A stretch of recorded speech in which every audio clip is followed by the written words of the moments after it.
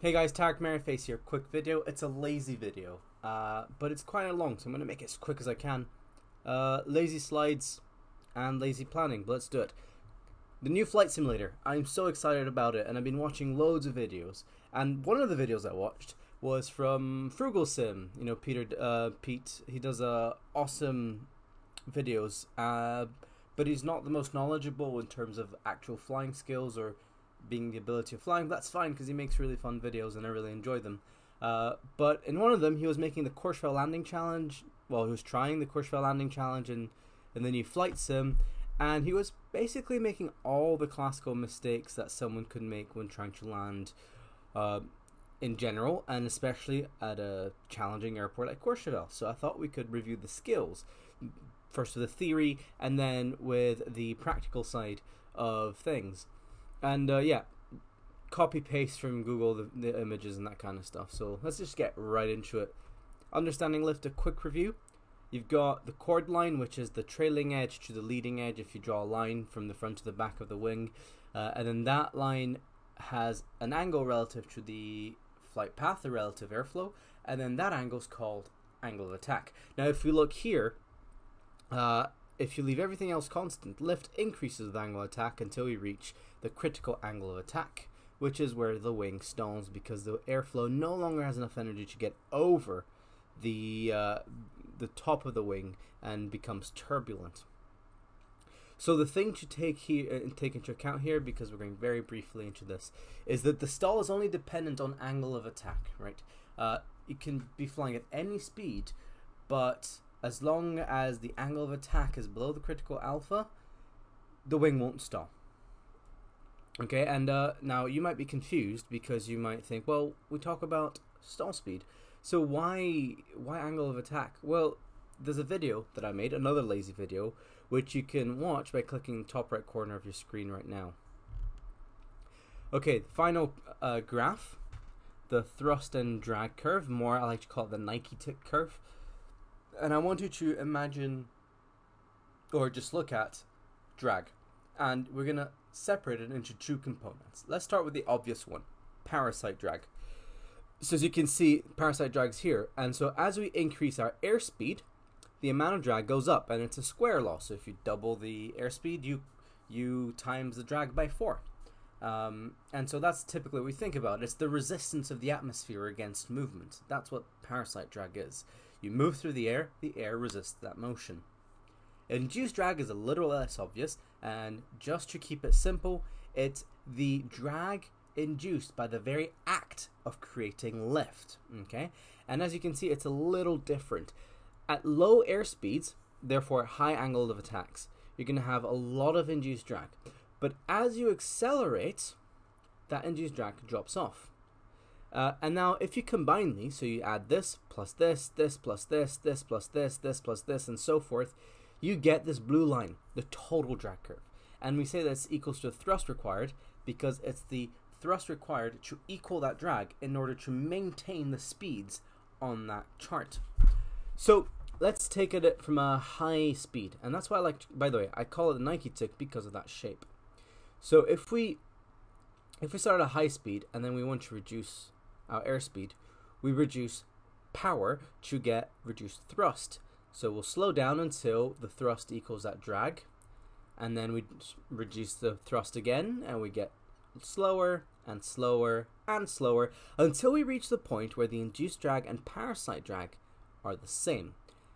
Now at this point, look at this. If you slow down, the amount of drag increases. So not only will you slow down, but the deceleration will increase. Okay, so in order to maintain a lower airspeed than here, you're actually going to need to increase drag. Okay, so that's what we call being behind the drag curve, when you need to increase power to maintain lower airspeeds. So once behind the drag curve, more power is needed. So why do we need to know this? Well, we'll see it in a second when we look at the practical aspects of flying, which is just about now.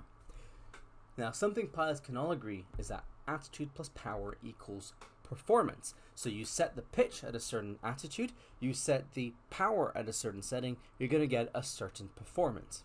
Now, where pilots disagree is which controls what. Okay, And there are two schools of thoughts.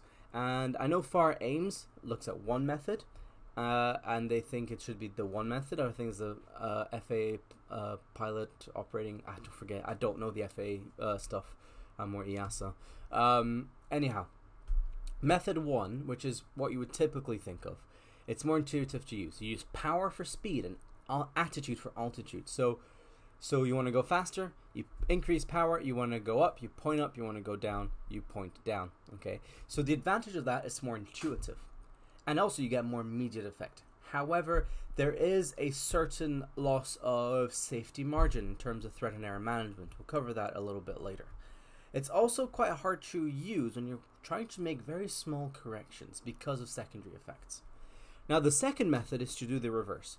You change the speed by pitching up or down, or you change the power to climb and descend. Now, the advantage of that is for threat and error management, it is safer when you're flying at low speeds in terms of stall protection. It's also easier to make smaller corrections. However, because we're essentially using secondary effects, it's more difficult to make larger corrections, especially if you need to make them immediately, and thus a more delayed reaction. So now, which one should you use, method 1 or 2? Well, I'm going to say this. Every pilot uses both methods, whether they like it or not, or whether they know it or not. And I'm going to give you some examples. And here's what I want to say. Method 1 is used for large changes, and method 2 is used for slow flight and small corrections. That should be a hint of how you're going to do that Courchevel challenge. Using method 1, pattern apt, right? That's very typical how you learn how to climb and descend. Right, so how do you start the climb? You add full power. Why do you do that? You want to minimize the airspeed loss. You then pitch to the attitude you're looking for. Yeah. So now you are pitching upwards to commence the climb. You're using method 1. And then you trim away the effort. At that point, you've used method 1 to commence the climb and to minimize the airspeed loss. You're using method 1. So in the climb, however, you've got full power and you keep that constant. How do you control the airspeed? You control it with pitch. So now you're using method 2 to control the airspeed. How about coming out of the climb? You lower the nose to terminate the climb. So you're using pitch to control altitude. You wait until you're at cruise speed before you reduce the power. You're using power to control airspeed. We're using method 1. Method 2, though, for example, the stall. The stall, as we mentioned earlier, is exceeding the critical angle of attack. So you pitch down. That's going to reduce the angle of attack and is going to increase the airspeed, which will allow us to maintain that reduced angle of attack. You're using pitch to control airspeed. But we also want to limit the amount of altitude we lost during that stall recovery. And we do that by adding power. So now we're using attitude to control airspeed, but we're using power to control altitude. Method 2 is also better for straight and level flight corrections. The rule of thumb is typically 100 RPM per 100 feet per minute. It's a rule of thumb, changes per aircraft, conditions, etc. And then engine failure speed control, just like in the climb, right? If you've lost your power, it's constantly at idle or zero thrust. So how do you control the airspeed? You control the airspeed with pitch. Slow flight, that's the one where I personally find that there is no leeway. I'm actually quite flexible on how people fly aircraft as long as they can control it and fly safely. However, think about slow flight. Let's say we are in the most dangerous situation. We're low and we're slow. And let's use method 1. Let's say you're using method 1 and you want to correct the altitude first because you're low. What are you going to do? You're going to pitch up. Okay? What is the problem with doing that? The problem with doing that is that when you pitch up, you're going to quickly exceed the critical angle of attack. You're going to stall. And not only you're going to stall at a low altitude. Now let's say you want to correct the airspeed first. So you're going to increase power. Now what are the secondary effects of adding power? You've got a pitching up moment and a left yawing tendency. Not only that, those effects are more prominent when you're in slow flight. The slower you fly, the more prominent those effects are. So now you're in a situation where you're close to alpha, You get a pitching up motion, which will make you exceed critical alpha, and you've got a left yawing tendency, which will put you unbalanced or uncoordinated, as the Americans call it. You are in a perfect situation for a spin. That's why for slow flight, I really recommend using method 2, because if you're slow, how do you fix it? You pitch down. If you're too low, how do you fix it? You add power. And that's why it's really important to use method 2 in slow flight. Okay, now let's be more specific. Let's talk about using these in the Courchevel challenge. Well, method 1 for getting onto final, right? The gross, large corrections. You're going to point where you want to go, and you're going to use the power to control your airspeed. Once you're established on final, though, it's time to transition to method 2. You're going to start using power to control your rate of descent, and you're going to use pitch to control your airspeed. So, how fast should you fly? Well, you're going to be flying at the very bottom of the wide arc. So these are screenshots from Froogle's video, right? And you can see that his airspeed is way too high. So we're going to have to go behind that drag curve. The minimum drag speed, so if I go back to that Nike tick right here, that speed is roughly around the best glide speed, right? So that's going to be, for the DR400 in the Courchevel Challenge, 75 knots clean, 78 knots with flaps in. So once you go below the speed, you're going to be behind the drag curve, and that means you're going to need to use a lot of power. Okay, so going back to our slide, there you go. We are way faster than that, so we're nowhere near the bottom of the wide arc. Okay, now one thing you might notice with this picture, if I do a close-up, is that we can barely see the touchdown square. So how do you do that? Well, full flaps, right? If you reduce the flaps, you can fly the same speeds and the same descent rates at a lower angle of attack, which basically means you can pitch the nose down and you get better visibility out front. Now, Froogle didn't use flaps because he didn't know the DR400 have flaps. Easy mistake to make when you're playing in a flight simulator. You just want to do the challenge. You don't want to focus on the operation of the aircraft itself. Totally understandable. But yes, you have flaps in the DR400. Use them. Put full flaps in. Okay, so are you high or are you low? Well, let's look at that picture.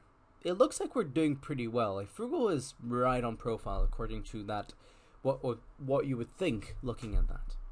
But there's something called an optical illusion. There are multiple in flying, and this one is the upsloping optical illusion. When you're landing on a runway that's sloped upwards, it looks like you're too high because you can see more of the runway. Because of that, you have a tendency to come in a little too low, and that's exactly what Froogle has done. And you can tell by this hill right here in the corner. That hill is very close to the aircraft. You really should be a little higher. Okay, so it should feel high in the Courchevel challenge. Okay, right. So, what's your aiming point? How fast should you descend? How should you tell? I want to look first on the right side, the top image, choosing an aiming point. This is really important. You need to pick an aiming point and keep it fixed so that you know where you're going to touch down. The thing to note is that you're going to be flaring. So once you've picked your aiming point, you're going to be touching down afterwards. How far down? Well, that depends on the amount of energy you still have to bleed off. And, of course, the slope of the runway. So we're going on an upward sloping runway, and we're going to be at a very low energy state. We're going to be close to the bottom of the wide arc. So that means we're going to touch down very close to our aiming point. So we don't need to go that far down. Maybe we can aim a little closer to the blue box, and the way to do that is basically just through experimentation. Now, how do you keep that aiming point fixed? How do you land on that point there? Well, you find your aiming point and you make sure that it's fixed. It's at a fixed distance above the dashboard of the aircraft. If that aiming point is moving down, it means your rate of descent is too low, you're getting too high. If it's moving up, then you're descending too fast, you're getting too low. And now if we now look at that GIF I made from Froogle's video, you can see the runway is actually moving down. Now what probably happened here is that Froogle realized he was too low from this situation we had in the previous slide. Let's keep playing that. And so he compensated by reducing the rate of descent, which is fine. The problem is he then kept it, so he ended up being a little too high. Okay, now one more thing I want to point out from that same video is I want you to look at the nose. Look what it does. Look at that pitch. See how it wobbles? This is classic. I see it all the time with student pilots, and that's because the aircraft isn't properly trimmed. Froogle is trying to maintain that back pressure, to maintain the pitch that he wants, but he's in a situation where, because he's not well trimmed, he's really working against it.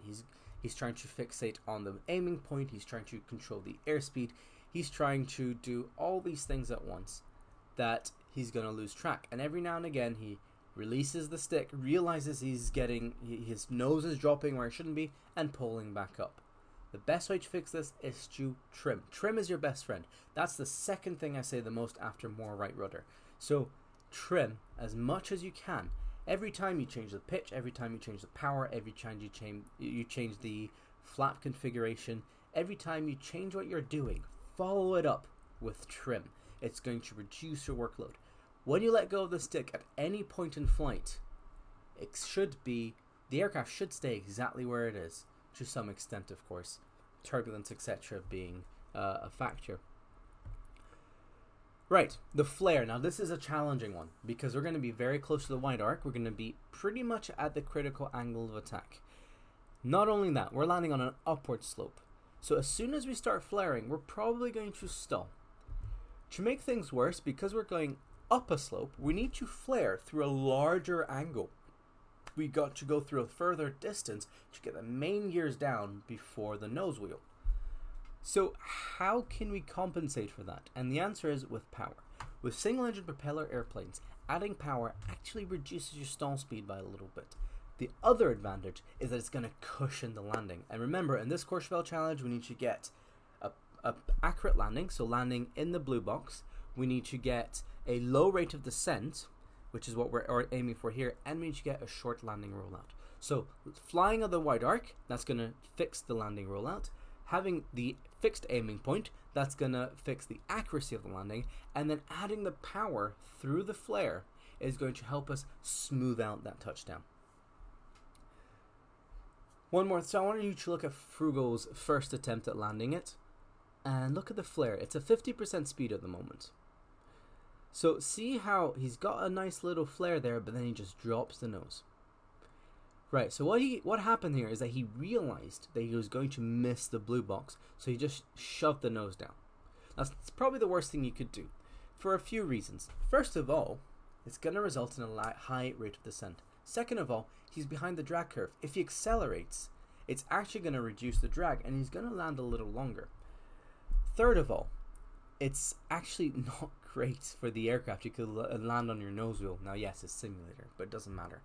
So the best thing you could have done is just kill the power a bit, kept that nose up attitude, let it sink, and then add power just before the touchdown. That's the best thing you could have done.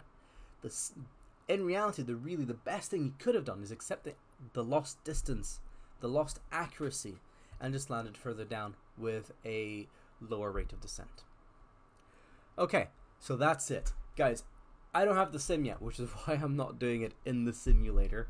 I am so excited to fly this new sim. I can't wait to have it in my computer. I've pre-installed it. I have done several pretty expensive upgrades to my computer. And I'm just dying to try it out. Counting down the days, less than a week away. If the Courchevel challenge is still there, that's probably the first thing I'm going to do. But anyways, thanks for watching. If you have any questions, make sure to comment in the section below. I'm Tarek Merryface. I'll see you guys next time, and happy flying.